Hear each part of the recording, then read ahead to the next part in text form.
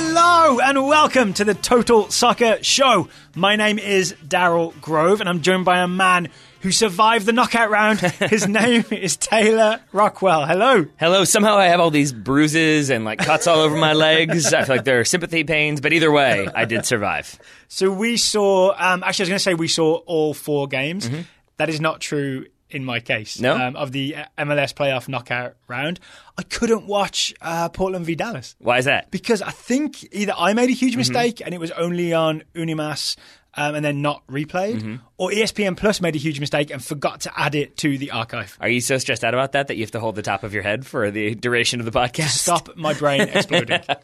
Yeah, I did enjoy slightly your increasing frustration with this because I tend to go real hot real fast. Like last night, I switched from Fox Soccer Match Pass to ESPN Plus for the second game on Thursday night. We live in the future, by the way. Yeah, we do. And it refused. It kept asking me to show which cable I use or whatever. Yes. No matter what, it just kept going back to that. And I went from oh, what a lovely convenience it is to watch soccer whenever I want to. I will break everything, and I hate all things. Usually you don't go that route, but I feel like you got a little frustrated. But you didn't break everything. No, I did not. And I did see 3 games we can talk about in detail. I guess Portland, Dallas. Honestly, it's probably the least interesting of the 3 games, if we're honest. Maybe I'll just ask you questions about it. Sure. Yeah? Okay. And I'll do my best to answer. We're also going to be looking at these games, I think, from a US men's national team perspective, which I think is really important in the DC Columbus game, giving the possible future US men's national team head coach and some of the players involved in that game. Yeah? Yep. Shall we go chronological, though? Let's do it. Okay, so the first knockout round game on the slate was NYCFC hosting Philadelphia Union. It finished 3-1 to NYCFC, but it was over pretty fast. It was. 10th minute, Ismail Tajuri-Shradi with a great goal, a lovely goal, taking nothing away from him. But I feel like the narrative for me about this game is the Philadelphia Union defense, specifically Austin Trusty and McKenzie. They were not very good. So I was excited to watch them, and it hurt a little bit to see them get shredded to pieces. Yes, I forgot his first name. Austin Trusty and Mark McKenzie? Mark McKenzie, thank you. Yeah. McKenzie especially, I felt like, because we've had scouting reports throughout the season about Trusty, and a lot of them related to, and he had to put out a few fires from McKenzie, or he helped McKenzie, or he cheated over to help McKenzie. Yeah. And this was the first time I've really paid attention to that backline pairing, and I saw the problems there, and I saw what happens when basically Trusty is himself man marking and dealing with a lot of pressure. He can't really help cover, and a lot of these goals come from McKenzie giving the ball away, playing hospital passes, tracking back too deeply, and thus keeping players on side. Yep. It was not a very good game for him. I will say, though, it's not as if this is just Mark McKenzie was a walking disaster and it's all his fault. Yeah. I look at this game as Philadelphia tried to play their passing game, and they tried to play it on that tiny, tiny pitch, which is at most 70 yards wide, which is the league minimum. It may be less. I'd like to measure it myself. And it's just the wrong game to play on that field. And it was too easy for NYCFC to pressure them, intercept some passes, and immediately quickly counterattack and tear Philly apart that way. That's what happened on all 3 goals, I believe. Indeed. Yeah. And it felt like we saw on social media that Philadelphia had reduced their training pitch size to kind of get used to it a little bit. And it reminds me of when we play games in our amateur adult league. That's a fair comparison for MLS playoffs. And if the grass hasn't been cut. Before we get to it, you meant that sarcastically. I did. Anytime I compare our amateur level to playoffs or anything like that, I'm always aware of how foolish I might sound. But it reminds me of when the grass is really high, and so we tell our teammates hey, you're going to have to put a little bit more behind this ball to make sure it gets there. In this case, it felt like Philly had practiced on the smaller dimensions and had adjusted by okay, we can't hit this ball as hard, and so it felt like routinely they were under-hitting passes, maybe just because they weren't quite used to the field dimensions, didn't want to hit them out of bounds, didn't want to give any turnovers, but instead they gave a lot of turnovers by misplacing passes. They did, and what they didn't have when they practiced to play NYCFC on this tiny field, they didn't have a Yangel Herrera. They did not. Roaming around, winning the ball all the time. My goodness. That is one of the big keys to this game, is 20-year-old Venezuelan central midfielder on loan from Man City. Yep. Yangel Herrera was absolutely key to devouring. He was like a shark. He devoured everything. Every ball that Philly tried to play through the central midfield, Yangel Herrera got it. Yeah, I mean, Benjamin Mendy applauded from his home in Manchester. Such was his shark performance. Because in this first goal, it's a great finish, obviously, but the thing that I love about it is Herrera is involved in the giveaway from NYCFC to begin with. It's not his fault. I think it's a bad pass to him. but he has a really good positional recovery to like move over 10 yards to fill space. Then he steps and intercepts the ball from McKenzie and launches the counterattack that leads to the goal. So it's just how those little tiny decisions and then great defensive plays snowball into amazing goals. So I got a question for you on this goal. It's not Herrera related. It's David Villa related. Yeah. Did he mean to do what he did, which was essentially jump over the ball and not touch it? I think he definitely meant to redirect it, but he basically ended up, the ball went where I think he kind of wanted to hit it anyway. Yeah. So he won't get the credit for the assist, and I'm not sure he makes any contact, but it still looks clever. Maxi Morales gets the official assist, because after Herrera lays it back, he sort of loops it. Yeah. Over you know what? It's David Villa. Let's just say, even though he didn't make a touch, he like totally meant to do it, and it was just a very dramatic dummy. There you go. I think he was aiming for Mato. He's just that good. He's just that good. For the second goal, David Villa definitely gets the credit because he put the ball in the back of the net. He did. But your eye was caught by someone else on this play. That'd be Matarrita. Yeah. Matarrita, I felt like did a good job in the same way that Herrera was doing a very good job of covering and like blocking off options and then putting people under pressure. Here, Matarrita does that same thing. He's kind of all over the field, taking away options for Philly, but he's also helping organize his team because I think Ben Sweat comes running out when Matarrita has asked him to stay back. Yep. So then Matarrita fills in for Ben Sweat. Does his job for him. Yeah. Then one of the center backs steps out. Matarrita slides over and covers that space. And then eventually he steps out and wins the ball, launches the counterattack. So it just felt like a lot of the players who needed to be doing solid defensive work for NYCFC did exactly that and allowed that attack to be as ruthless and potent as it was. What do you make of McKenzie and Trusty on this second goal, this David Villa goal? I know Trusty gets nutmegged by Morales going across, and like I'm wondering what you think, especially of McKenzie's shape, because I couldn't tell what he was trying to do.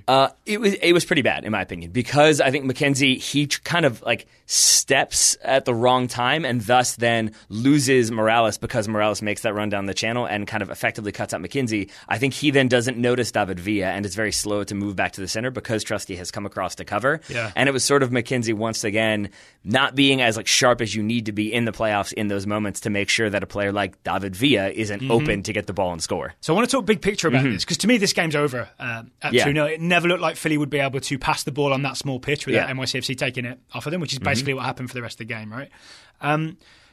How do we feel, and I don't know the answer, how do we feel about the whole hashtag play your kids thing, where you've got a teenage centre-back, McKenzie, and a like 21, I think, year old, or 20 or 21-year-old centre-back in Austin Trusty, had a lot of experience, a lot of good moments this year in Major League Soccer, but when they come up against David Villa and Maxi Morales, when it's all on the line, they got ripped apart. Yes. So does that mean that they basically aren't ready, aren't good enough, or does it mean that it was a good experience all along? I mean, things can be two things, I guess the cheap answer. I walked right into that one, didn't I? You really did. Because, I mean, it was definitely a good experience, and it allowed them to get a lot of minutes and obviously get a lot of playing time to figure out how better to play. But I think once you enter the playoffs, and I think the same can be said for the Columbus Crew against DC United, playoffs is where your dreams take root. I don't know. That's paraphrasing the terrible George Bush quote. Did Soccer United Marketing tell you to say that? There we go. No, maybe they did. I'll take that check off air. No, but it's where basically I think I almost think of it like this. Like MLS is sort of a marathon to get to the end. And so along the way, you're sort of, I need to hydrate a little bit. I need to change this. I need to, whatever you need to do to survive. And once you get to playoffs, that's where it becomes like, okay, now we have our 40-page dossier on each team. It's just like you do the 26-point-something miles, and then as you get to the finish line, someone goes sprint.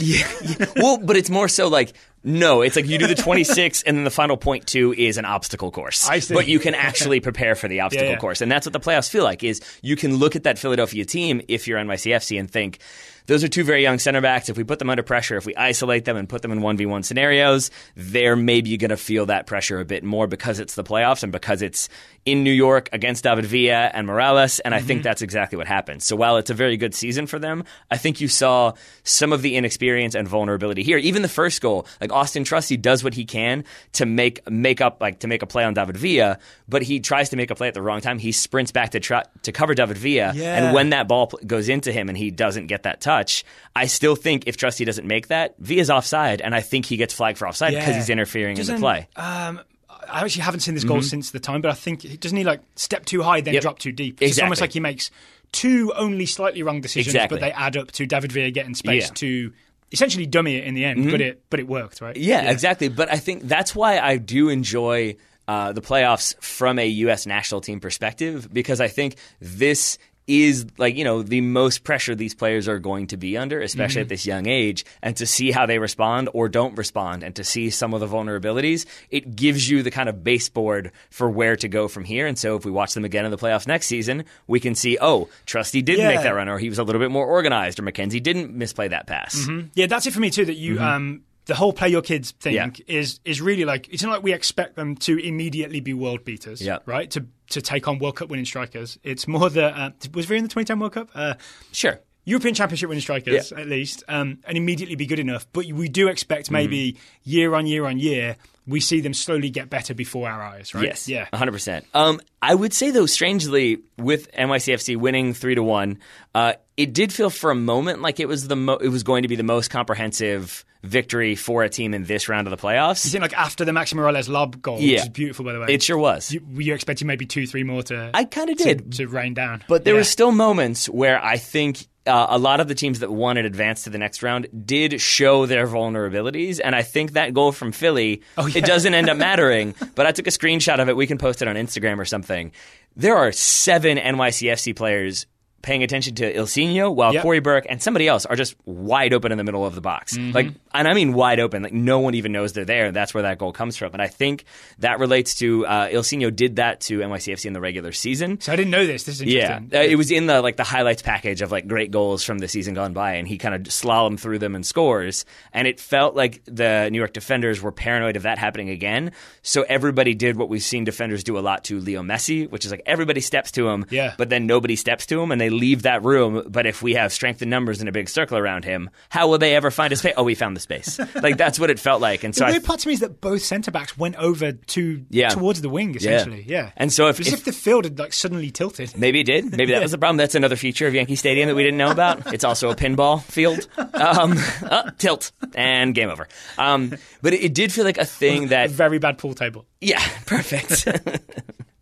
I was about to make a very specific Sopranos reference that won't relate at all. So we'll just keep moving to say that if you're Atlanta, I would maybe look at that and think, you know what, I want to maybe exploit that a little bit, and I want to maybe have some of my more creative players try to dribble inside the box or right around the box and see what comes of it. We'll see if Miguel Almiron's back then for NYCFC versus Atlanta. Maybe a little more on that later. Before we move on, I feel that we're coming towards the end of this. Maybe.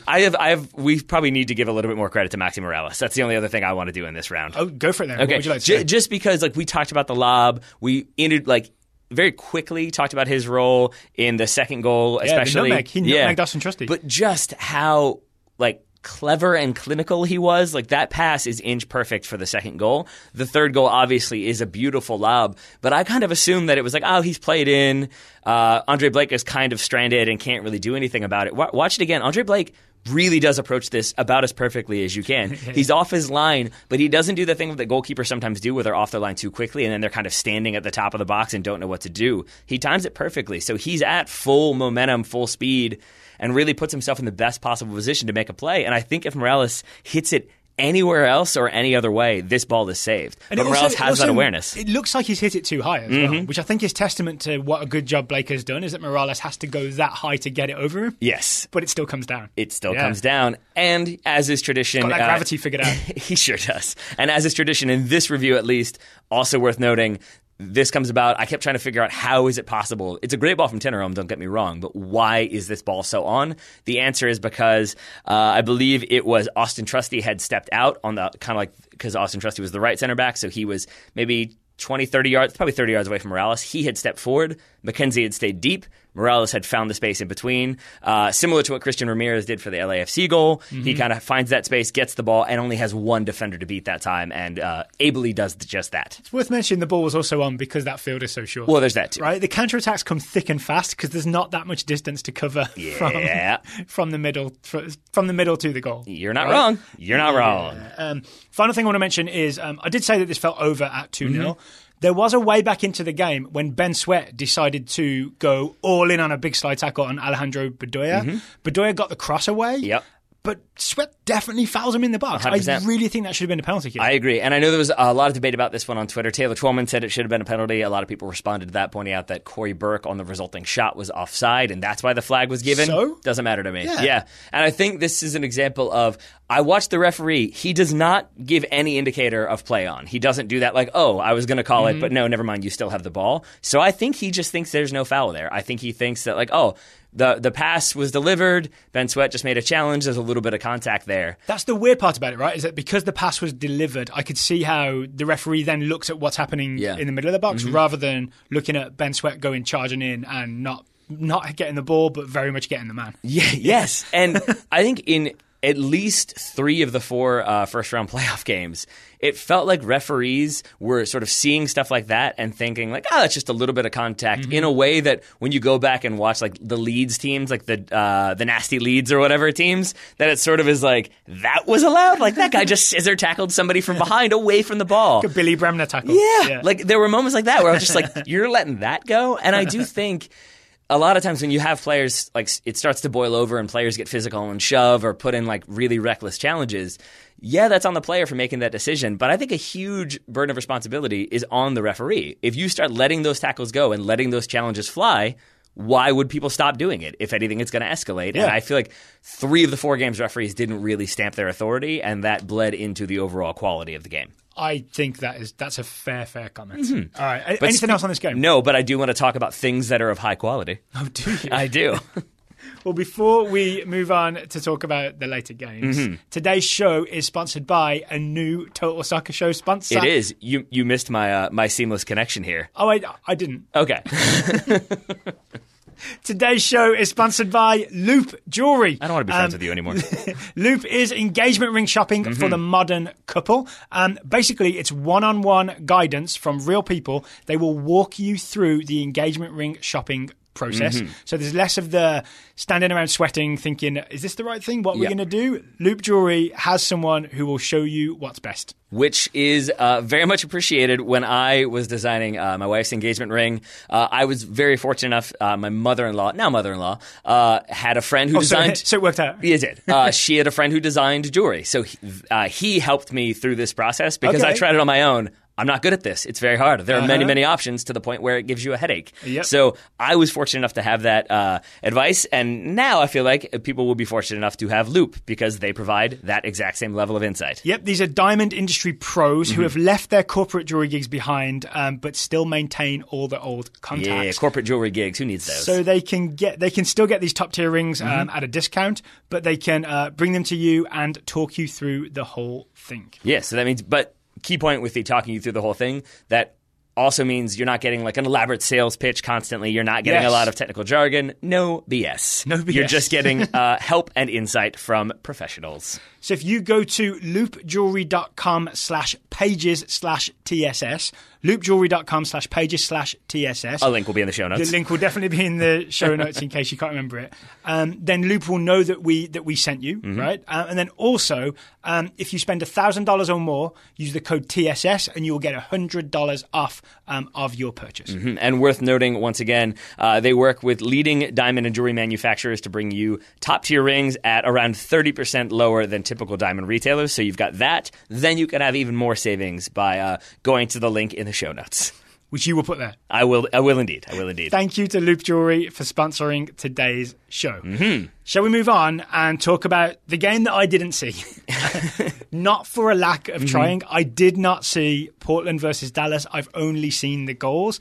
So this game is going to be me asking you a lot of questions. And I probably won't have many answers because I watched this game I watched the game, but I definitely didn't take nearly as many notes. And I think a big part of that is because it was definitely the ugliest game of the 4 playoff games. Why so? Because, first of all, it was like in a facial way? Is that yes, exactly. Everybody was very ugly except for Diego Valeri, who is wildly handsome. Not mildly handsome, wildly handsome. It was, first of all, it didn't help aesthetically that it was a half-empty stadium. Not a great look. So, too, was Yankee Stadium for the NYCFC game. So, to be fair, I think it's because it's Halloween, right? It's arranged at short notice, and it's the evening of Halloween, which is, my experience in the United States is it's a big day for families, right? right? People have plans. I didn't play an ice soccer game on Halloween because I had plans. So same here. Suddenly have a playoff game that's only announced, after decision day, so you only have 3 days notice, clashes with Halloween.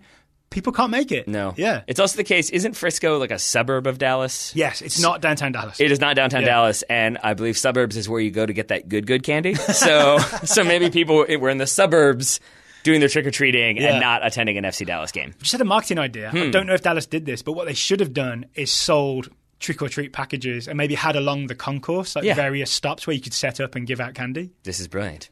Daryl, get your marketing degree. Let's do some things. For hire. So that didn't help. I think the field condition was not very good. So it was a lot of slipping. It was a lot of sort of like not very pretty passing moves. And then I think Portland set up to be ugly and defensive and frustrating. And they did just that. They got bodies behind the ball. They played a very pragmatic style of soccer, which is what they needed to do going on the road. They sat back. They bunkered. They counterattacked when the situation was on. And when it was, they got some goals, but it did not lead to an aesthetically pleasing game. I also think a big part of that was you look at some of the players that FC Dallas, the Extra Time radio crew did a great job of pointing this out, that Mauro Diaz of years past, no longer there. Kellen Acosta sold in the middle of the season. So you're missing two very strong central midfield players, central midfield presidents. Maxi Morales tried to do... Yes, presence and presidents. Yes. But also the case Maxi Morales dropping in, trying to do a little bit of that role, a little bit of that creative midfield role. VP. Yeah, but he's more of a VP, a very professional goal scorer, but maybe not so much of like the link-up creative player. And so I think when you miss those types of talents playing against a bunkered team who are happy to sit back and frustrate, it makes it really difficult to break them down. And I think that's exactly what FC Dallas found out. And my understanding is this is the Portland Timber style now, right? You sort of defensive, don't let anything through, and then we rely on some magic from Diego Valeri, and they got that magic with the free kick. Yes, I was going to say some magic from Diego Valeri, and then whatever the opposite of magic is from FC Dallas for the second goal, which was Jesse Gonzalez coming out, but maybe not really communicating very well. Yeah.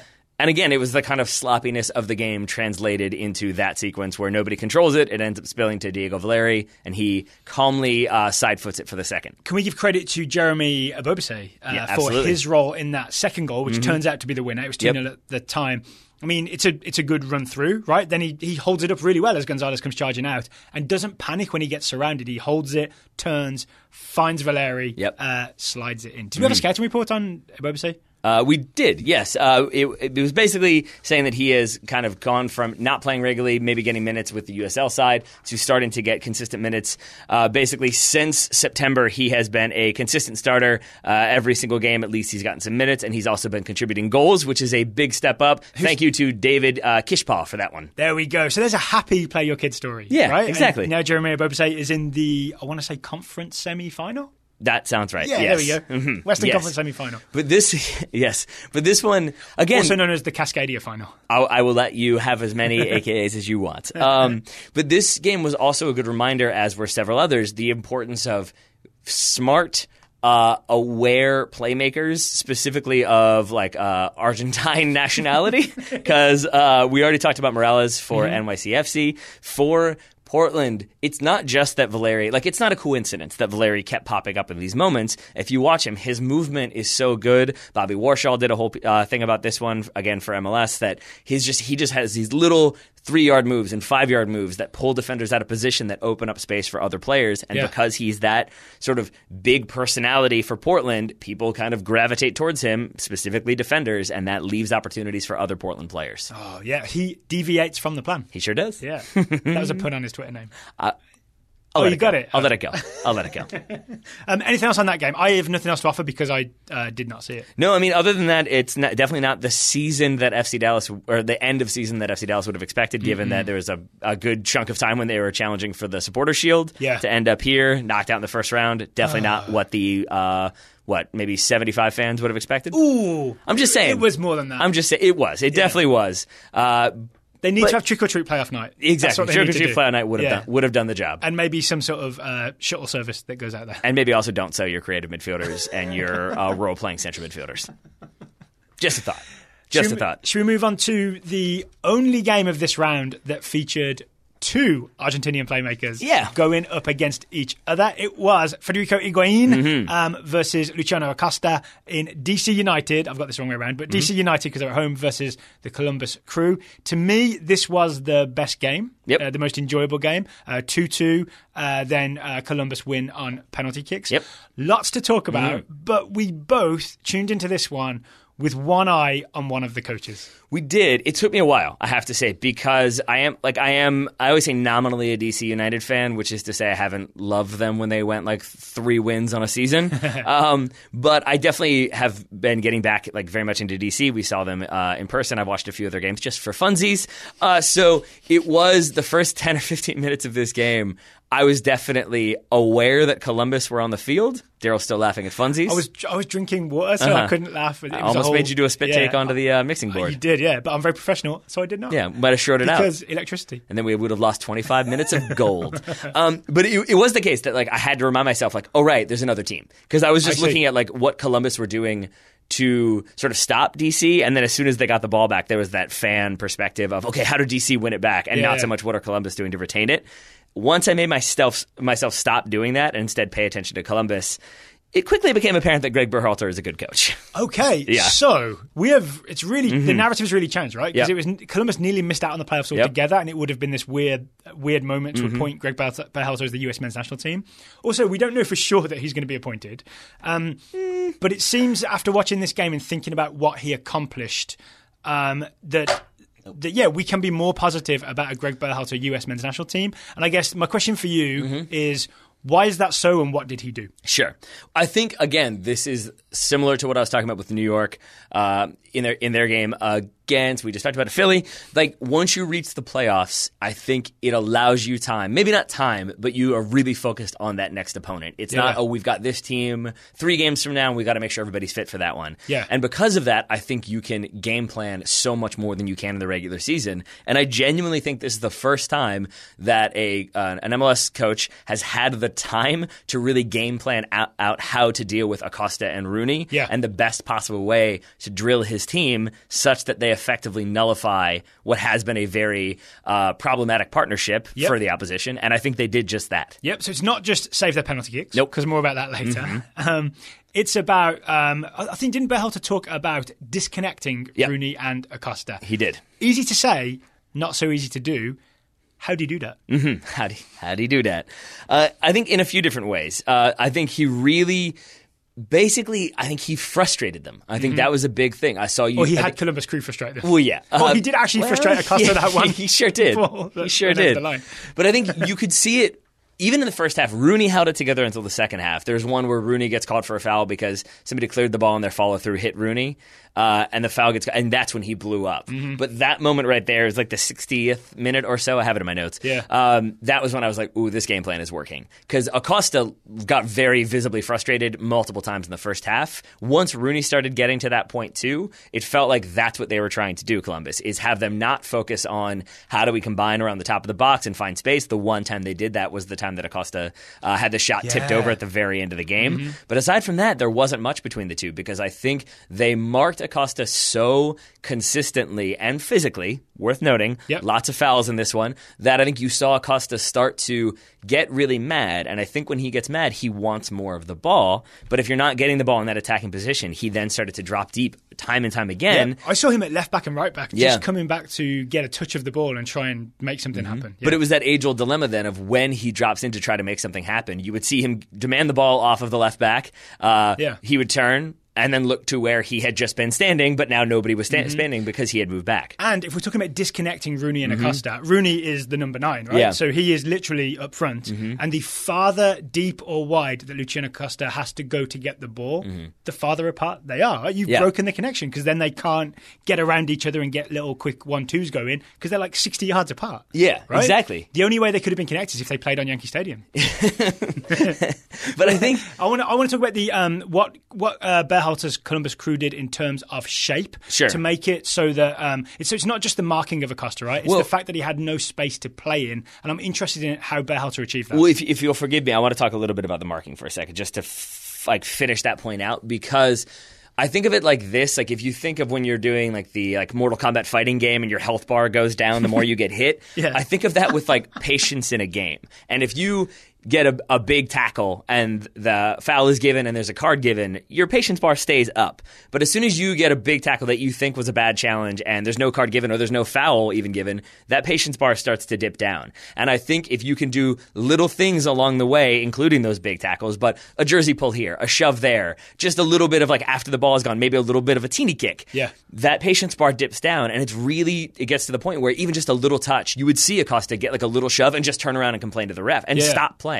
And I think that really, really worked at keeping him out of the mindset of, no, I got to stay focused. I got to find that connection. And so it became about him trying to make things happen on his own. And it wasn't like big, nasty tackles, right? It wasn't anything there were a couple like, of those, but but it wasn't like consistently super obvious. I actually think of when the US played, I want to say Honduras away, and they really just cleaned out Christian Pulisic several times on the wing. It wasn't like that. Those were all horrible tackles. This was more, it was smaller, right? It was smaller little fouls that just chipped away at his patience bar as opposed to try and chop it in half. Yeah, exactly. And so with that said, it wasn't a Ben Sweat slide tackle. It was not.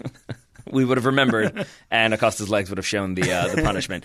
So to your point about positioning, one thing that I spotted... Because I think this is frustrating for Acosta as well, right? Even when there's no physical contact with him, if he just doesn't have space to go and play in, that's the other half of the patience attack. Yeah, exactly. And I think, though, that if you kind of move, or like you basically put him under pressure more consistently, that's a thing that's going to maybe limit how much influence he can have. But also, removing people to pass to is a big part of it. At halftime, Greg Berhalter talked about how they wanted to make DC United run. He just said that. We want to make them run, and over and over and over again, we want to tire them out, basically. And I think a key part of that was getting Columbus getting their fullbacks forward aggressively and often, because DC played that back four, but it was a compact back four. So that's where the first goal comes from, is Paul Arriola is too far inside and has to go trying to like charge out to get to Justin Meram. And I think trying to close that distance, Arriola not being a natural defender to begin with, I think he's just not really sure how to close that distance and ends up getting burnt by Meram. And that happened time and time again, but because they're narrow, now you can send the fullbacks forward. The only way you can really deal with that if you're DC is to send some of your attacking wide players back to deal with that. So even if you win the ball back, you win it maybe 25 yards from your own goal. You've got Acosta and Rooney standing up top, or around midfield. Usually they end up having to drop too. So then you stop losing that kind of stretching figure for DC United. Everybody's back, and you can't really stretch the field at all. So even if DC win the ball back, they can't really do anything with it. The other thing I think plays into this is, and I really want to give Berhalter credit for this, is that Columbus were able to be narrow and compact in a 4-4-2, essentially. They looked like Sweden against Italy, right? You really had a lot of people crowded in the middle, and Higuain and Zardes were always behind the halfway line, right? So you had to play through all of them. Then there's nowhere to go, right? So Acosta just cannot get touches in the middle. If he does, Artur's on him, someone else is on him. If he tries to go wide, then there's just, you've got all these bodies in front of you, right? But then when Columbus got the ball back, they expanded. Right, a fool can get forward, and I've forgotten the left back's name. Valenzuela can get forward, and Meram goes wide, and they really expand and contract and expand and contract, and I think that's the really impressive thing. It was almost two formations in one. It was a 4-4-2, tight. Then it was a 4-2-3-1. Expansive. Yes. Right? Thank you. That's what I was trying to say with the fullbacks getting forward, is that you're right. Columbus would collapse back, but as soon as they broke, they stretched wide, and it felt like DC routinely didn't have enough numbers wide to deal with that. So Columbus were comfortable there. When DC finally did get those numbers back, then Columbus had opportunities in the middle. And that doesn't happen without a team being drilled and disciplined and knowing exactly how to do it and when to do it. Because even just the basic thing of holding that 4-4-2, some teams can't do that. It takes a lot of discipline for 10 people to all stand in a shape that corresponds. Right? It's not as easy as you think. No, it's not standing still. It's shuffling left, right, backwards, forwards. And it also requires... diagonals. Them too. It also requires a leap of faith, I think, on the Columbus Crew players' part to believe in Berhalter's system, because the other thing I felt like was consistently a thing that Columbus were okay with was DC having the ball out wide. When DC, I remember specifically 4 or 5 times in the second half, Nick De Leon, who came on, played right back, would get forward, and then kind of look and not want to cross the ball because he's got Rooney and Acosta, oftentimes not even both of them in the box. And even then, are they your most potent aerial threats? Probably not. I mean, Rooney's decent in the air, but it's not what you're going to build your whole game plan with, right? He's not Peter Crouch. And so it felt like, but you didn't, if they hadn't been drilled, if Columbus hadn't really worked on, I think, being okay with DC having the ball wide, you might have had Affel come sprinting out to try to make a play. Maybe he gets beat, or maybe he sprints out, so then Sorrow has to cover, but now there's space in the middle that can be opened up. And it felt like they were content with, nope, you can have the ball out there. We're not going to put you under too much pressure. As soon as you try to come central, that's where we're going to step and try to win that ball back. I want to tell you about the moment that my thinking about Berhalter, he went up in my estimation, is at half-time when he said the thing you mentioned earlier about we want to make them run more. I've heard coaches say something like that, and it really just means we want to have them chase, and you don't actually see it happen. You saw it happen. You saw the Columbus Crew move the ball around a lot more, sort of go from, they were really good at quick short passes going from left to right and left to right, but actually working their way down the field as they do it. And then you saw DC players chasing that around. And as soon as you get close to Higuain, he moves the ball on. As soon as you get close to the next guy, he moves the ball on. And you really saw DC trying to chase down Columbus moving the ball around. Yeah. They made them run, just like Berhalter said at halftime. And the key thing there for me is that it's them running and reacting to it. And that's the big difference, is that it felt like there was a game plan for how to deal with Rooney and Acosta. And it felt like DC's game plan for dealing with Columbus was just try to get to him as fast as you can. But that really did not work. I had this exchange. I forget who it was with whom it was on Twitter. I apologize. But it was that Higuain is Columbus's best player and their main attacking threat. Yes, Zardes, fine. But Higuain is the one that you've got to pay attention to. And even then, he kept getting space. He scores both their goals, but routinely, he would find that little gap. He kept doing a little bit of adjustment to always stay 5 yards away from that player and 6 yards away from that player and 7 yards away from that player. Patrick Keeler is who you had that conversation with. Yes, and so it blew my mind that even with DC running a lot and knowing that Higuain was this threat, he always was able to find a little bit of space and just get that ball. And even if he did then come under pressure, it was still, he receives it and he plays it wide, but you still advance the ball 30 yards up the field because you're able to play it into his feet. And I think that was another difference for me, was that if you switch that around, I think Greg Berhalter has a specific plan for how to negate Higuain. Ben Olsen just didn't have that on the night. I agree. And I think the best example of what you're saying is what would have been the winning goal if De Leon hadn't equalised. It goes into Higuain, finds a bit of space, and he immediately shifts it out wide. I'm guessing to Harrison Affel. You are correct. Who then crosses it for Higuain to be on the end of it. Yeah. And it's so easy to just ignore that little ball wide from Higuain because the finish is so well taken and really well picked out. He spots his chance and takes it. But it is that that ball is played into him. And DC are quick to react. Again, they're reacting. But it's Higuain kind of off balance, just sort of shuffles it across. But that's all it takes to find take Affel. advantage of the reaction. Yeah, and because that ball is played into Higuain, who is behind that first DC United row of defenders, so he's gotten right behind Knaus. Now DC have to kind of collapse, and because they're collapsing, they're not really paying attention to their marks anymore. They're paying attention to getting into a defensive shape. So nobody pays attention to Higuain again. That's why he's open to get that return pass. And they don't learn. It happens again 9 minutes later, the exact same sequence. And this time Higuain plays to Affel and then screams for the ball back and gets it back, takes a first-time shot, it goes just wide. So here's the question. If Higuain is so central to everything that the Columbus Crew do, and he absolutely is, and he's absolutely... How do we get him to play for the national team? Wonderful to watch. I mean, kind of, yes. I think a couple of people asked this question. It's okay to be impressed with the way that Greg Berhalter has Columbus Crew playing.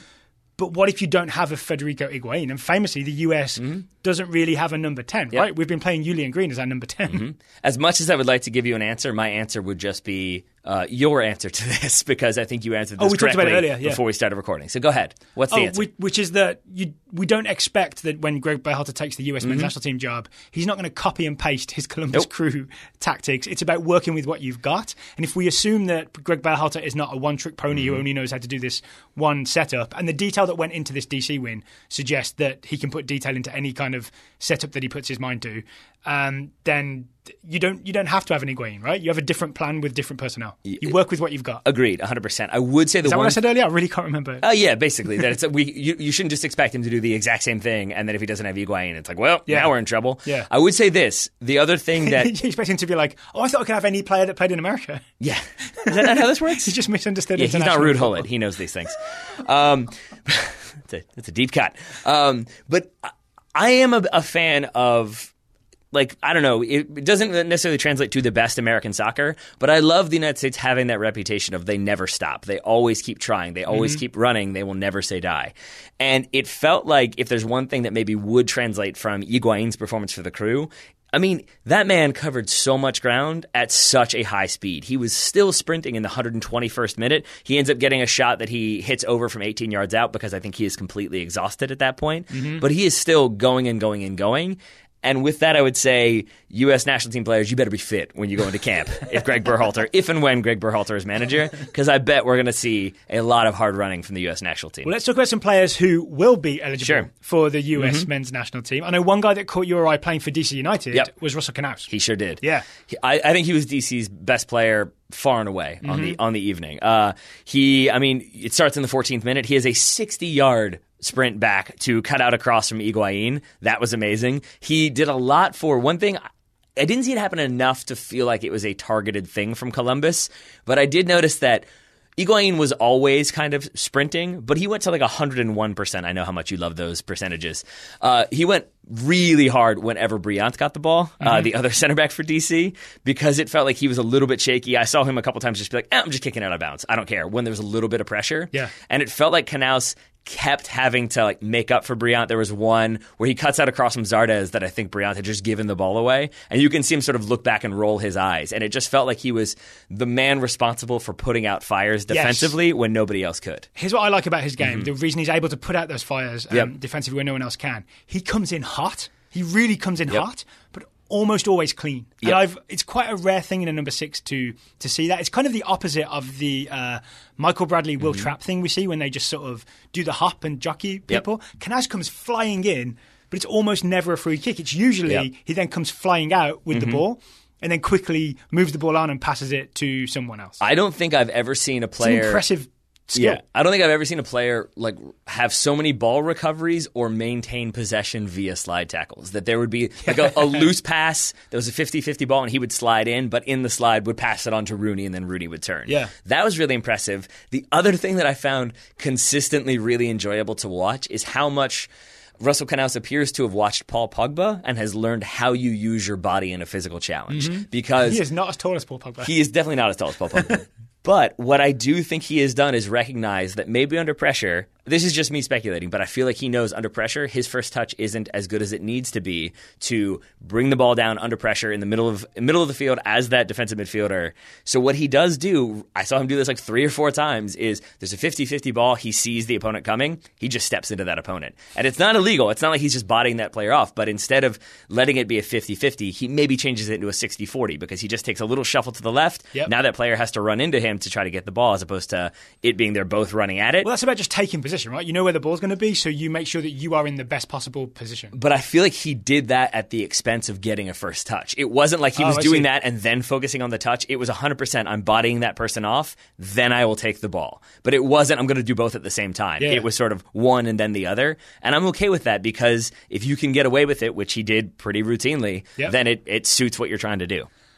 If he plays for the US national team, do you have any concerns, like any downsides to his game? Yeah, certainly. Okay, what are they? I mean, I did not see him look forward very often. It felt like he was far more comfortable playing back to the center backs or playing wide to one of the fullbacks than he was turning and playing the ball through. Yeah. And it did feel like that was maybe part of the reason why we saw Acosta dropping in so much, because he wasn't getting that ball into feet and then able to turn and go at people. I noticed in that Columbus 4-4-2 we talked about, the guy that often was open was Russell Canouse, right? He would be like equidistant between Zardes and Higuaín and just behind them. So he was available for a pass from Birnbaum or Bryant, and he would receive it sometimes, but then he could not break open he could not make the next pass. No. And it's tough, right? Because Columbus have got all those numbers. You got 2 banks of 4 then that you're facing. But I don't think I ever saw him like break the lines, to use the classic phrase. Yeah, I would agree with that. Just fine. That's just not his game, I guess. Yeah, it's not. But then continuing with the Berhalter thought experiments, like going back to your point about like how he's going to make the most with what he has, say he does have Russell Canouse and he thinks, okay, he can be a really good ball-winning number 6. I'm going to put somebody like with him in a 4-2-3-1 who is a very good ball-playing midfielder, and then Canouse can win it. He can play it to Weston McKennie, who can split 2 people, and then we'll go that way. Or Kellen Acosta, who can split 2 people. I like this plan. Or Christian Roldan, before we hear any tweets. Well, we'll talk a lot about Seattle when we see them in the Western Conference semi-final against Portland. Yeah, another player who caught my eye, not surprisingly, was Zack Steffen. Yes, let's talk about it. Stood tall in the penalties, 2 big saves, and I think I'm going to say he even has not a literal hand in the miss from Nick De Leon. But if you watch that one again, De Leon is staring at Zack Steffen, and Zack Steffen just stares right back and looks not nonplussed, because nonplussed doesn't mean what we think it means. He looks just very calm. And I think Nick De Leon is kind of trying to do that, like, I'm going to stare you down and do what I want. And when the other person kind of goes right back at you, you can sort of see Nick De Leon shoulders go down a little bit. He looks a little bit less confident. He visibly shrinks. And I think it makes him think. And I genuinely think he was going to his right side, Steffen's left. And that stare down, I think, gets in his head, and he adjusts. And he doesn't hit it well, and he skies that shot. But I think it's because mid-run up, he decides, I'm going to go left instead of right, and that's what happens. There's also, I like what Steffen was doing on the penalties with the, stepping one way, then going the other, or stepping one way, then going that way.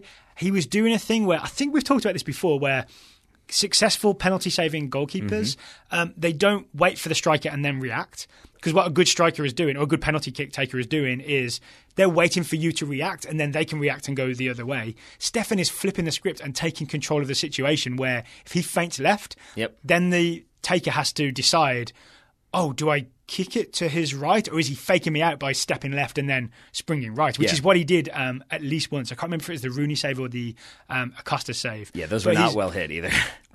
Right, but he's making the penalty taker reactive, whereas normally what the penalty taker wants is for the goalkeeper to be reactive, so he's flipped it upside down. Here's what's doubly impressive about Zack Steffen. This goes back to my the interview I had with Tim Howard. Do you remember when I asked Tim Howard about what I asked him about Zack Steffen being the number 1, and he told me no, it's Brad Guzan. But because I tried to be a pro, I pushed him a little more. And he said, we won't really know how good Zack Steffen is until you see things where he has an error and whether that breaks him or whether he comes back stronger. And that was ringing in my head watching those penalty kicks, realising that the first goal that DC score is an absolute howler from Zack Steffen. Yes. Right? And here is where I take your point, but I will say this, and I'm sure people won't love this.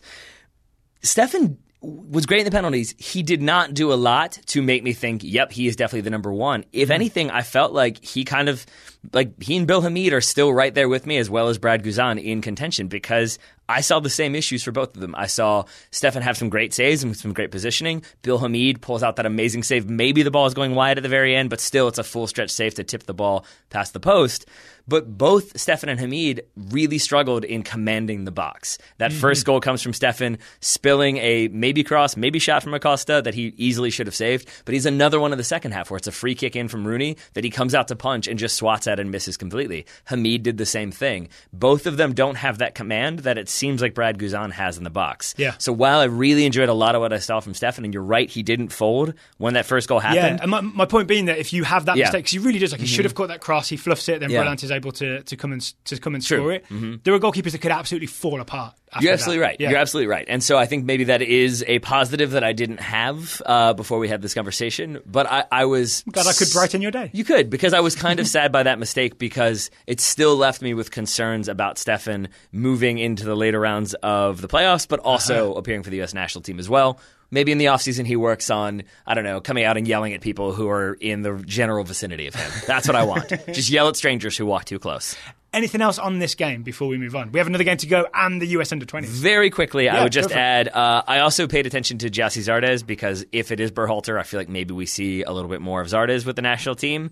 And I feel like Zardes had a Zardes game, which is to say he was exciting at times to watch him dribbling at that DC defense. And there were a few moments when I was like, ooh, they do not know what to do with him in terms of, do we tackle, do we back off? So he had them a little bit nervous. Before you know a negative, he was also very good in the defensive 4-4-2 shape. Yep. Yeah, totally. I wasn't actually going to go negative. I was going to say, I also saw him, a role that seemed to be uniquely his was if Columbus had a throw-in anywhere within 30 yards of DC's goal line, it felt like it always went into Zardes, who always had at least one, usually two players around him, and he pretty regularly did a good job of bringing that ball down, keeping it under control. A couple times he gave away a throw-in, but even then he's giving a throw-in 15, 20 yards down the field. A lot of other times with that pressure, he's still able to bring it down, play it back, and keep the ball moving. So I thought that was all good. The only thing I didn't really love, aside from him missing the penalty, which I felt was telegraphed by how not confident he looked, was that the De Leon equalizer comes from an incredibly weak header from Gyasi Zardes. He basically is the one who could have maybe put a little bit more mustard on it to get it headed clear, or could have chested it and volleyed it out. I understand it's the dying moments. I understand there's pressure, but that's when you've got to have that next level awareness if you're going to be a national team caliber player. For him to head it basically right to De Leon to volley, it's why De Leon is able to basically not move and instead just hit it from a standing position. That's why. My memory of that is I think Zardes is trying to nod it ahead of himself and then get to it again. And maybe, obviously, if he could have that moment again, maybe he'd do it all the same because they end up winning. Yeah. But if to not concede that goal, it could have just been like head it out wide, like just get rid. That's the pressurized decision making that we don't love. So maybe we see him continue to work on that one too. Although he did at least as well as certain centre backs we'll be talking about this is true in the final game. Any final words on Columbus's win over DC United? No, I mean I'll say this: while I was definitely rooting for DC in this one, I love the narrative that's happening right now, and I really hope Columbus go very far because I love the idea of Columbus saved the Crew and then making that run. Still not official, by the way. That deal needs to be officially put together. It does. Just saying. But if either or both of the New York teams doesn't make it out, I guess really they'll be happy with Atlanta, but I can't imagine that MLS has been loving some of the results. They definitely did not love the Galaxy not making the playoffs. Yeah. They cannot have loved DC being eliminated by the Crew. That does, like, Don Garber... because you lose Rooney and Acosta. Don Garber does not want to hand any silverware to the Crew. I'll say that much. And then I think with the upcoming game, they did not love that LAFC were also eliminated. So I think they're really hoping that New York or Atlanta do some things. Actually, probably just New York, because I don't know if Atlanta... I don't know if they're going to. Big business. I mean, they're big business, but I don't know if they're going to be. I guess neutrals will watch Atlanta because they're that exciting. So yeah, Atlanta, New York, as long as they make the final, I guess MLS will be happy. Yeah, I mean, MLS will be happy no matter what. Nah. Okay, today's show is also sponsored by LinkedIn. God, I want Don Garber to have to hand stuff to the Crew. I know everybody listening knows what LinkedIn is or thinks they know what LinkedIn is, but did you know it's also the best place to post a job? Post a job to LinkedIn and find the right candidate. I genuinely did not know that, but I know it now. You didn't know you could do that? Because I've read the copy. So the advantages of posting a job to LinkedIn is that you're going to find people who sort of didn't know they were looking for jobs. You know what I'm saying? You get those people who are maybe on one of those other job websites because they're sort of maybe they're not as employable as certain other people, whereas professionals are on LinkedIn will just see that you've posted the job and you can end up getting the right person that maybe didn't even know you were looking for them. Yeah, I mean, not speaking for you and me because this is a pretty perfect job, I'm not going to lie, but I think there's always other jobs out there, and I think even if you have a job that you like, you might be on LinkedIn and see, it's a similar position, but it pays $5,000 more. Maybe that's the one I want, and I think you're always going to have that movement. So if, for example, there's a team in the Midwest and they lose their coach because he takes a national position, I'm saying if Greg Berhalter leaves. Yeah, I was with you. Thank you. You were not speaking a language of subtlety. Columbus Crew could post the head coach's job onto LinkedIn. Yeah. If they did that, Taylor, who do you think they would be hoping to get? I mean, let's just get Klinsmann in there. Why not? Oh no, we didn't save the Crew for that to happen. No, I think maybe this would be unpopular, but I feel like given the relationship to Akron, maybe you get Caleb Porter in for the Crew. That's interesting. Yeah, he was rumored as the Cincinnati coach. But that's right. Yeah, different Ohio team. I think Caleb Porter would be a good fit there. I think he would too. Which other teams that we know about are looking for coaches right now? I would love Real Madrid to put their managerial vacancy on LinkedIn and see who applies. Who do you think would or should apply? Last I saw, they had like reached out to representatives for Leonardo Jardim, the former Monaco manager who has just been fired for being not very good. They can do better than that. Well, maybe that's why I want to see them put it out there, because I want to see people like Sam Allardyce apply for the Real Madrid job. He's always said that he should have it. Yeah. You know who might be? So Zinedine Zidane might be just clicking around, sees it posted by Real Madrid, and he's like, oh, you know what? That was good. Let's go back there. He sees a posting for Madrid. He sees a posting for Manchester United. He's like, maybe Madrid doesn't look so bad. Maybe it doesn't look so bad. So he'd be an example of someone who maybe wasn't looking for a job. There you go. There you go. But sees one. Maybe Mauricio Pochettino didn't know he was looking for a job, but then like has a particularly bad day at the office, is feeling a little bit frustrated, and then happens to see that vacancy. Yep. Maybe he jumps at that opportunity. And maybe in the job posting it says, we won't put NFL stuff on the field. That could be a bonus as well. Nor will we allow our players to play on an NFL surface in the regular season. That's another part of Madrid's posting. So if you want to grow your business, post a job to LinkedIn. A new hire is made every 10 seconds using LinkedIn, according to my copy points here. So I believe it. If you go to linkedin.com/TSS, linkedin.com/TSS, you get $50 discount on your first job post. So linkedin.com/TSS, you get $50 off your first job post. Terms and conditions do apply, but thank you to LinkedIn for sponsoring today's MLS playoff recap show with a little U20s thrown in there. Yeah, a sprinkle of U20s. We've got one more game to get to. It was the final game. It was somewhat the most dramatic, if not the finish, then from all the other stuff that happened on the field. So here's my subjective experience of this game is it was a 10:30 Eastern kickoff, and I hadn't had that much sleep the night before. All right. And I was emotionally exhausted by DC versus Columbus. So I feel like maybe this game was actually more entertaining than the amount that I enjoyed it because of my physical condition.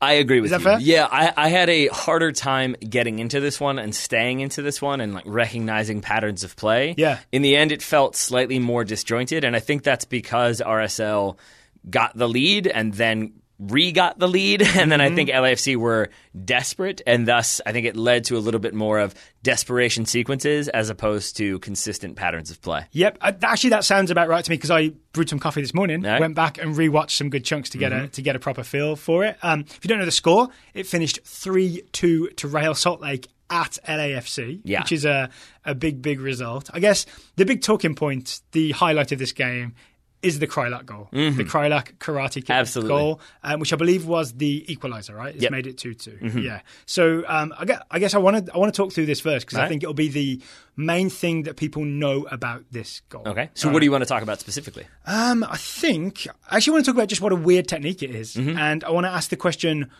not how do you do that, why do you do that? Yeah. Why would someone pull off this sort of scissor kick, karate kick type thing as opposed to just hitting it like a normal volley? I think it was Taylor Twellman who talked about this a little bit. So credit where credit is, I think, due. But it's the idea. Number one in brackets. Yes. It's how you build up momentum if you're in a static position. And this ball spills to Krylak, and he is sort of more or less standing. And so if he just tried to hit that, it would require a little bit more of like a run-up to hit that volley. Oh, he doesn't have a run-up. It's really hard without the momentum to just hit a plant-foot volley without really like being able to follow through, essentially, because you have no momentum.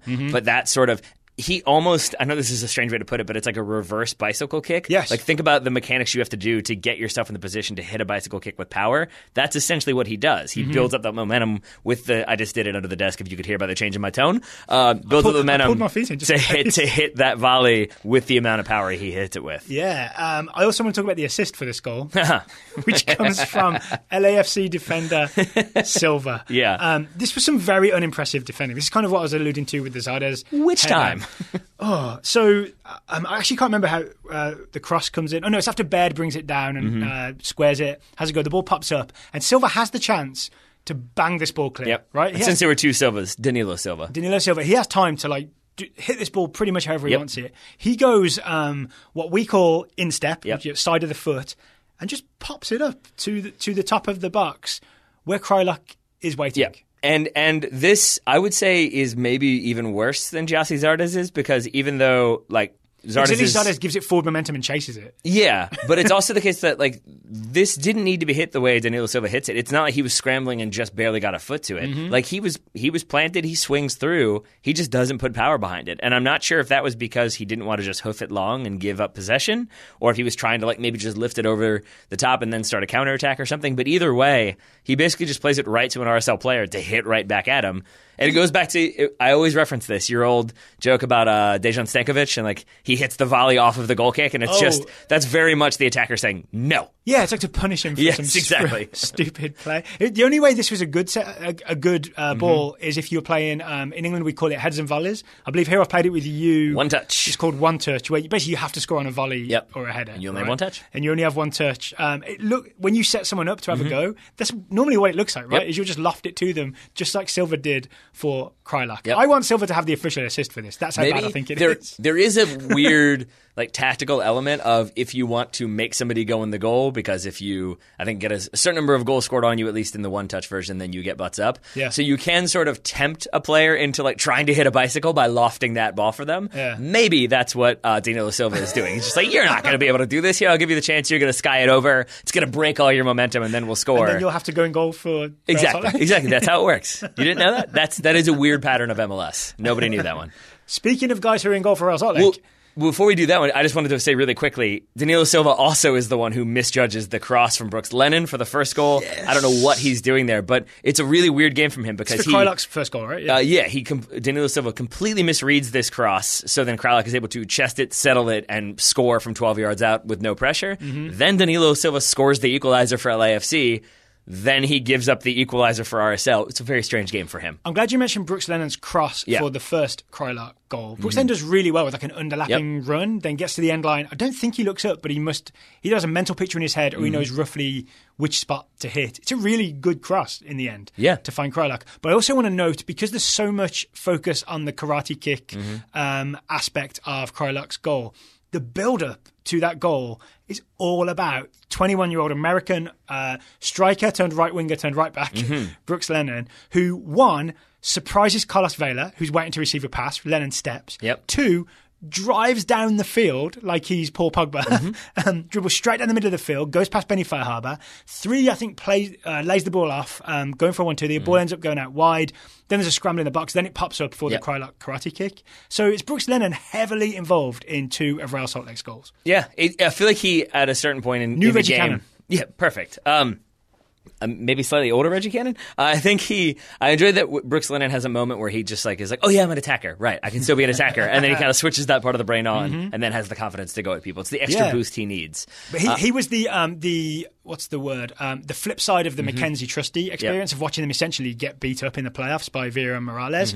We saw Brooks Lennon, I think, really perform, especially as an attacking right back, in a game where his team was the underdog and away from home. I would agree with that. And so in a game where he was very involved in both goals, in a game where Krylak scores two that were both very, very well taken goals, strangely, I feel like the enduring moment of this game, or the enduring image, which I think you were about to get to previously, is Nick Rimando and everything that happened with him. Yes. So if you're one of those LAFC fans that was throwing beer and other stuff on the field, basically at Nick Rimando, then boo. I boo you. I boo you aggressively. Yeah. And also if you're one of those fans who was chanting that word, then also boo, shame on you. I coached 4-year-olds today. Do you know what I had to tell one of my 4-year-olds? Don't throw stuff. We don't throw things at friends. Yeah. Come on, guys. Don't throw things. That's not all right. Oh, I mean, credit to Nick Rimando for having a good sense of humour about it this morning when he was posting on Twitter. But you should not do that to a goalkeeper. I also think it's somewhat... at least partly the reason why Danilo Silva was able to score that equaliser. Yeah. He was just after Rimando got hit by a bunch of stuff. Yeah. And after the goal, a bunch of stuff got thrown on the field. Referee Mark Geiger, I believe, called the players off after that. Yeah. Like I think literally 15, 20 seconds after that? Yeah. It also wasn't a great look for... I don't know if this is an MLS thing or a stadium thing, but you had the right wing / white supremacist in the stands for NYCFC. Yes. There's a lot of coverage of that one. Wasn't he supposed to be banned? Yes. They were supposed to be banned? They were supposed to be. He was there. Same thing, one of the LAFC fans who attacked the Galaxy fans, knocked over the cooler. Do you remember that whole thing? Vaguely, yeah. Yeah, he was, I think he got a lifetime ban or at least a season ban. He was definitely in attendance because he had his Twitter handle on the back of his jersey. So he was captured on film. So... twice, people who shouldn't be there were there, and you have to believe maybe that factors into things like people throwing stuff onto the field. If you've got that kind of rowdy background, it's going to continue to be the case. God, just enjoy football without causing trouble. Yeah, and especially because you forget. I know it's ice or it's a cup or it's whatever, but first of all, that sucks to have a bunch of stuff thrown at you. But also, if it changes to I threw a thing, I'll throw a quarter next time, or I'll throw a battery or a cell phone or whatever. that's going to cause damage and it's going to be problematic. I honestly think that people see this stuff happening in other leagues, or historically it's happened in other leagues, and it has like some weird cool element. People think it's like a thing that soccer fans have to emulate to become real soccer fans, and that's the most depressing thing about it to me, is it's mimicking the worst part of soccer fandom. One of the worst parts. I also don't know the prices in the stadium, but like whenever I see people doing that, it happened with DC when DC scored their equalizer.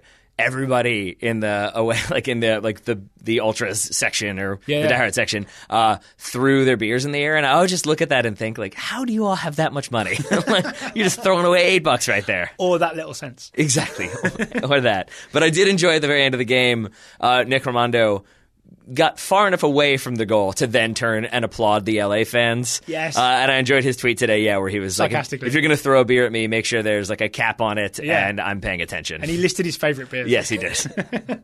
Anything else from this game? No, I think that's about it. It was strange because I kind of wanted, like, I don't know why I do this, but I guess I tend to pick a team that I would prefer to see go through, and it was to give yourself a rooting interest. I guess so, but it was more like LAFC. It felt like they would be the team that were going to be the more entertaining of the two, like if they went deeper into the playoffs. And and that whole situation soured me very quickly, because I was like, I don't want to reward that behavior. I don't want people breaking up games and being jerks and throwing stuff at Nick Romando to make it into the next round where they might do it again. So you're like, I don't care if you play Lee Win and Benny Farhaba as your deep lying midfielder. No, it's very nice, but don't throw stuff. Because like you pointed out, like the Christian Ramirez goal for LAFC, that's Lee Win playing deep, and we talked about like Russell Canales isn't playing that ball. Yeah. Like Lee Win is. That would have been really exciting to see, but instead all I could think was, hey, 4-year-olds don't throw stuff. I do want to finish by giving credit to, I guess it's Mike Petke, but especially Kyle Beckerman and is his name Luke Mulholland, two defensive midfielders who, apart from that Christian Ramirez goal where Beckerman got tempted to go too far forward, they essentially sat in front of their two centre-backs and did not let anything come through. It was a very stodgy but effective performance. It was classic Kyle Beckerman. It sure was. Even sans dreads, classic Kyle Beckerman. Even sans dreads. The only downside to me as a US men's national team Play Your Kids fan, Justin Glad he did play, right, but he did not start very this end, game. He seems to be the third choice centre-back on Real Salt Lake. He sure does. Yeah, it just takes it takes 10% off of my Brooks Lennon enjoyment. I don't know if that's fair for Brooks Lennon. Maybe you should help Justin Glad more. All right, well, if you want to see young Americans doing things, you'll still have some in the playoffs, obviously, but you've also got the US U20s to watch. Oh, yes. Yeah, so, okay, we're going to talk about the 7-1 win over Puerto Rico. Sure. I just want to let people know about this weekend's games, though. The next round of the MLS playoffs is the conference semi-finals. There you go. I got it. I caught myself. Okay, the games are Columbus Crew versus New York, first leg at Columbus. Portland Timbers versus Seattle. New York City FC versus Atlanta. Real Salt Lake versus Sporting KC. All good games. All very good games. But all played on the same day. So I'm not sure how that's going to work out. Yeah, boy. It's going to be a long day. It sure is. We have an 11 a.m. game as well. And then I have a 3 p.m. game. Ooh. All right. We'll brew some coffee. Yeah. I'll take some Advil. Be all right. So, U20s. They're in World Cup qualifying. They're going to play 5 games in the initial group stage. We explained it all on the Tuesday show. They beat Puerto Rico 7-1. Not unexpected. No. Right? We expected a big win. We did. Did anything impress you that's really worth highlighting? Yeah, I feel like you can have those games where the opponent is very clearly weaker. And I do think Puerto Rico come back in it was 2-1. I think Puerto Rico pulled one back that early. But I think it was very obvious from like the fourth goal on that the United States... It was 3-1. So it was 3-0 when they scored, yeah. But I felt like you still saw like the U.S. players playing sharp soccer, but then not... who was it who scored the goal that was just like, yay? Was it... it was Ulysses Giannis. Who like he didn't really celebrate, and I just enjoyed the enthusiasm of the players with a lot of the technical ability that was on display, but the not like, oh my gosh, I can't believe I scored, but just sort of like, yeah, that's what I do. This is my job. And not like a celebrating in your face kind of thing. Yeah, that's true. That's a good professional performance from a lot of guys who are professional soccer players. This is true. Yeah. This is true. One of whom was Alex Mendez. Yes. Quick report, scouting by Russell Varner. Alex Mendez, 18-year-old American midfielder for SC Freiburg. Mendez started and went the full 90 in the U20's 7-1 demolition of Puerto Rico on Thursday. He was the most aggressive midfielder of the 3 that started, and his initial pressure and interception led to the U.S.'s first goal. He would later add a goal to his tally after chasing down a ball that was crossed into the box and finishing it with a nice touch into the bottom left corner using his weaker foot. Well done, Alex Mendez. Do we have any other scouting reports from guys who played in this game? I do not believe we do. Okay, so Mendez was impressive every time. So I didn't see the whole game. I saw it in chunks. He seemed to be a guy that was winning and then creating, right? He would win the ball, but then he would actually not just do like a simple pass. He would split a couple of people with a pass. He looked like the best midfielder to me. Paxton Pomykal looked exciting. He looked like... he wore number 10, I believe, but because we played the Tab Ramos 4-1-4-1, he was on one of the wings. He might have had a spell on either the right or the left. Was very dribbly and tricky. He even had a goal where he dribbles around the keeper, right? So good performance from Paxton Pomykal. There's a lot of players I could end up listing who played well, but those are the two things that stood out to me. Yeah, I think the key point for me, though, is while there were lots of players who had good games and scored lots of goals, it's a little bit, in my mind, similar to the U.S. women in CONCACAF qualifying or the CONCACAF Championship. Last month or so? Of like, let's wait till we play whoever the equivalent of Canada is. Probably Mexico. Like, let's wait until we make it to that next round to really get too excited because we're playing teams, like who lost, like U.S. Virgin Islands, did they lose like 13-0 or something like that? 13-2 to... I can't Was it St. Vincent or did Canada just barely beat... Okay, so... Trinidad barely beat St. Vincent. There it is. Yeah, Trinidad beat St. Vincent 3-2 with a 95th minute goal from Judy Garcia. US Virgin Islands lost 13-2 to one of those teams. I thought it was coming to us. It's fine. But my point is simply that I don't want to get too thrilled about the way these players looked and how sharp they looked, because until we meet a little bit of stiffer opposition, that will tell us what this team is truly made of. And then, unfortunately for the players that we're watching, some of them might get replaced by the time we get to the second round. Yeah, possibly. Yeah. Okay, so I think that's all we need to say about the US under-20s, right? CONCACAFGO.com, where you can stream these games. Or see the spinning loading wasn't successful for everybody, but I will say this in CONCACAF Go's defense. It is in beta. It says beta in the top left corner, and it is free, right? So at least you're not paying for it like I'm paying for ESPN+. Can't wait for them to get it marginally working, and then they'll charge. To the Scouting Network, shall we go? Yeah, can you start us off? Because I can't find the I the sure page. can. I can start us off by mentioning a player who we've already talked about a little bit.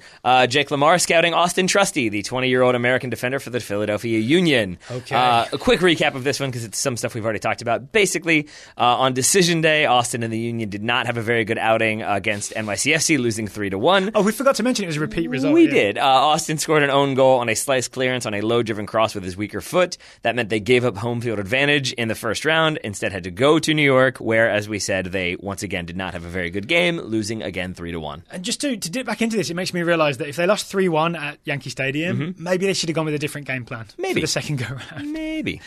Okay, Russell Varner. We've already read Russell Varner's Alex Mendez report and David Kishber's Jeremy Abobase report.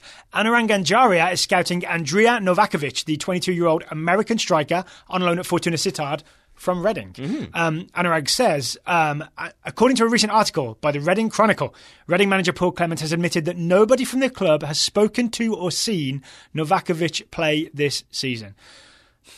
Yep. This doesn't make any sense, given that, one, Novakovic signed a new 2-year deal with Reading this summer, and two, Reading are in the relegation zone and struggling to score goals. For a team that could really use a striker, it's concerning that they don't seem to care how one of their top striker prospects is doing. Yeah. And it's worth remembering, like, Reading didn't let Novakovic go to the last U20 World Cup. They basically said, like, no, we need him, you can't take him. And then they don't really know what's going on with him. That's a weird decision by Reading. Bad Reading, I say. I want to say thank you to Anurag, though, because that is good scouting. It right? sure That's is. like finding some news that we didn't know about and adding a bit more to the Novakovic story. You are correct, my friend. Nicholas Arjona scouting Andy Sullivan, 22-year-old American midfielder for the Washington Spirit. After coming second in the Rookie of the Year voting, even though she led all rookies in minutes played, says... Nicholas sounds better. Nicholas sourly. Yeah. Andy was called up to the most recent U.S. women's national team camp for their games against Portugal and Scotland. Also called up for those games, Danny Colaprico, who was our guest in Chicago, Chicago Red Stars midfielder. We did it. I really think we played a part in that. I'm sure we did. It's her fearsome on-stage performance. That was what did it. Yeah, I think that's what put her over the edge. Be sure to claim that to her publicly. Yeah, I'm sure definitely. it'll go well. Yeah. Definitely. Who else we got? Ira Jersey is scouting Ashley Sanchez, 19-year-old American attacker for UCLA. As goes Ashley, so goes UCLA, says Ira. Since losing to number 1 Stanford by a single goal, UCLA has gone on an 8-game winning streak, during which time Ashley played every match. She got 6 goals, 6 assists in that time. Her smart runs have gotten her into great scoring positions. She continues to press high, winning the ball in dangerous areas to create chances. Sounds like what you'd want her doing on the women's national team. Correct. An exemplar of this form, thanks, Ira, was her game winner in a match away at Colorado where Ashley Preston won the ball in the penalty area, calmly hit a shot back the other way into the side netting. She currently leads UCLA in both goals and assists. The Sanchez is back, says Ira. The Sanchez. David Nowaszewski scouting Sebastian Szymański, the 19-year-old Polish midfielder for Legia Warsaw. Excellent pronunciation. Thank you. Szymański. Well, Szymański was written out phonetically by David. Thank you, David. Well, our listeners didn't. I'm trying to, fully transparent here, Daryl. Szymański continues to perform well for club and country. The Poland U21s advanced to the playoffs for the 2019 European Championship after a 1-1 draw with Denmark and a 3-0 victory over Georgia. They will face Portugal in a home series in November. You don't like that terminology, right? Both games are played at home. Forgot you hate that term. You prefer home and away. Szymański continues to perform well for Legia as they move to the top of the Ekstraklasa. So I felt like I've thrown you off your game. Fun side note: Szymański has a very nice tattoo of the Holy Rosary on his left forearm, says David. Did you feel like it would be blasphemy to say that word too close to the Holy Rosary? A little bit. Ryan Marzak is scouting Josh. Because I'm so religious. Onamar, the 21-year-old English midfielder on loan at Sheffield Wednesday from Tottenham. Sheffield Wednesday has been a great move for the English Modric so far, says Ryan. Onamar has been in the starting lineup 4 out of the last 5 matches, is tied for the team lead in assists, and has been a key piece of the Wednesday attack. Mm-hmm. Go on, Joshua. Keith Kalmbach scouting Marcelo Palomino, the 17-year-old American winger for the Houston Dynamo. We're going to talk about Palomino in the sense that rumors suggest that he has departed the Houston Academy to go on tryout with a few different clubs in Europe. And by rumors, we mean we found a Reddit post. We did. We found a Reddit post indeed. Todd Ito is scouting Takafusa Kubo, the 17-year-old Japanese attacker for Yokohama F. Marinos. Todd says the Japanese under-19 national team advanced to the semis of the AFC Championships, with Kubo playing up top in a 4-4-2 and getting multiple assists.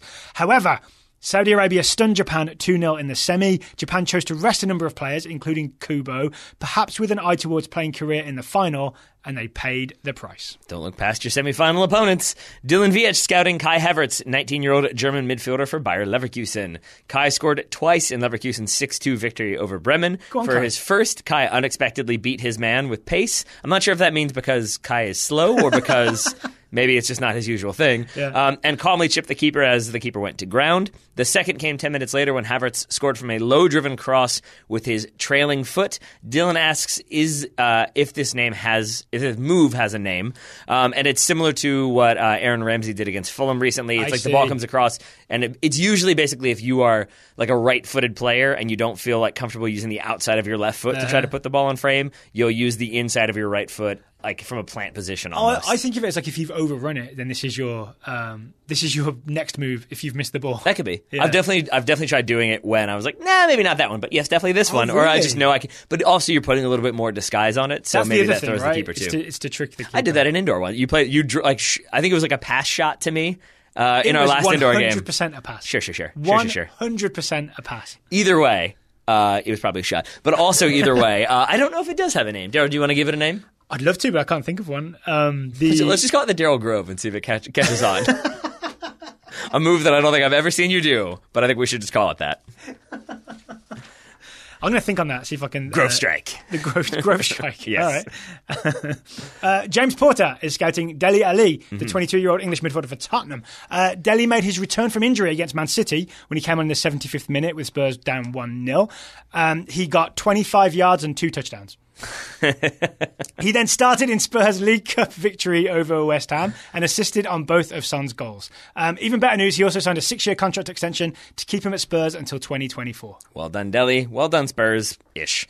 Brandon Colvin scouting Brahim Diaz, the 19-year-old Spanish winger for Manchester City. After several months firmly on the periphery of the squad, Brahim Diaz scored his first senior goal and his second senior team goal in City's 2-0 win over Fulham in the Carabao Cup's 4th round.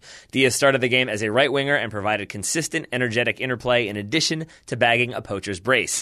He netted his first after... That really sounds like he shot 2 pheasants. It does. A poacher's brace. It does. He illegally shot 2 pheasants. Can you say that phrase real fast? I feel like it should be said with an English accent. A poacher's brace. There we are. Yeah. He netted his first after darting into the box to You are claim... hereby charged with a poacher's brace. That's a different one. That's when you've, I think, hunted in a national park. He netted his first after darting into the box to claim a spilled ball from a City short corner and notched the second in a similar fashion, charging into space with composure to put away the rebound from a Gabriel Jesus shot that pinged off the post. Okay, I think I've got a name for the goal that Kai Havertz scored. I want to call it the plant foot surprise. Because it's your plant foot and you don't know it's coming. So it's the plant foot surprise. I got it. Yeah? I got it. Not liking it? I like the Grove Strike, but if you want to go the plant foot surprise... Yeah. Well, at least it's more descriptive. It's right up there with Elastico in terms of just how catchy that one is. Nah, I dig it. If you want to go with that one, you can go with that one. I want to read the final scouting report and get out of it. All right. Chase Paul is scouting Gedson Fernandez, the 19-year-old Portuguese midfielder for Benfica. Chase says that Gedson has been playing regular minutes for Benfica in league and cup play, as well as in the Champions League. He scored from a million yards out, if you round up, in a 3-0 third-round Taça de Portugal placard win over third-tier club Centenares FC. I think that's the cup, right? Taça de Portugal. Gedson also made the shortlist of the 20 finalists for the 2018 Golden Boy, but Kylian Mbappe is definitely going to win it. How about, all right, I can go plant foot surprise if we call it a piff. It's like, oh, he piffed it. So, plant foot surprise. Well, he piffed it? Yeah. A puff? Yeah. Yeah. Okay. Puffs. He piffed it. I like how much you like it. I like how much our listeners have to enjoy a series of unpleasant noises being made in their earbuds. You know what we're going to have to do? We've put the thing up on the board days since our last nonsense. Yeah, it's gone back to 0, isn't it? We've got up to 2. Yep. We're going to have to reset the clock. Not quite as nonsensical as unicorn noises, but still kind of nonsensical. It's not far away. Nah. It's not far away. Whatever. All right. I think that'll do us. That's what I say. I think that'll do us here at Total Soccer Show. One final thing that we want to remind people is, thank you for listening this far. This is a deep show. Election is Tuesday, November 6th. Please get out there and vote. We don't want to tell you specifically which candidates to vote for. Unless you live in the Central Virginia area, in which case don't vote for Dave Bratt. Yes, don't vote for Dave Bratt. Yeah. Maybe don't vote for any candidate that's going to support a lying racist. Fair? Yes. Yeah? Yes. Anything to add, Taylor? Nope. Just super awkward note to end on. Yeah. Hey, I didn't say his name, but I think the fact that everybody knows exactly who I'm talking about is proof. If you want to email us to complain, send it to nothankyou@totalsoccershow.com. Remember to get out and vote Tuesday, November 6th. It is very important. It sure is. Taylor Rockwell, thank you for taking the time to talk to me today. Right back at you, buddy. Listeners, thank you for listening. Taylor, stick to sports, unless it's really important. Thank you for listening, and we'll talk to you again on Monday.